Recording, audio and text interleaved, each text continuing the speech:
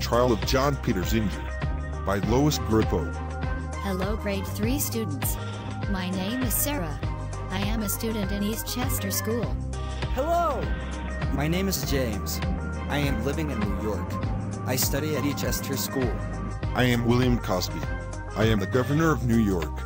I am John Peter Zenger. I work as a journalistic. I am John Peter Zenger lawyer. I am looking for a special postage stamp. Me too, I want a stamp of a man named John Peter Zenger. You know John Peter Zenger was once put on trial in East Chester. That's true. He was put on trial because he told the truth. His trial was unusual. The trial of John Peter Zenger took place in 1735.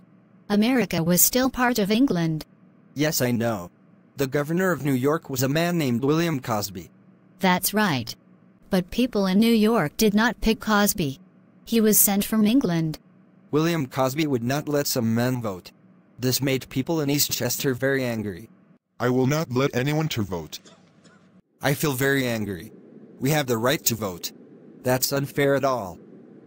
William Cosby is unfair leader. Yes, he didn't let some men vote. I am John Peter Zenger.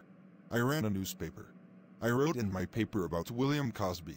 Everyone who read the paper learned of Governor Cosby's unfair actions. You must be in jail, John Peter Zenger. Your stories in your newspaper told lies. Your lies hurt me. I stayed in jail for 10 months before I even had a trial.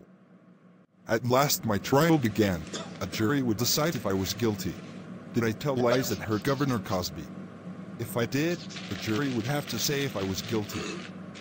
The jury heard the side of my story first. Then they heard about my newspaper stories. They were told that no one had the right to print bad things about me. What you heard, John Peter Zenger, was true. The stories in the paper did say bad things about the governor. However, the stories were honest. They told the truth about what Governor Cosby did. Finally, both sides were finished. The people on the jury thought about all they had heard. Then they made their decision. It only took the jury 10 minutes to make up their minds. They said that John Peter Zenger was not guilty. John Peter Zenger was a leader. The men in the jury were leaders, too. They stood up for the right to tell the truth. That is why the children of East Chester and me want a postage stamp.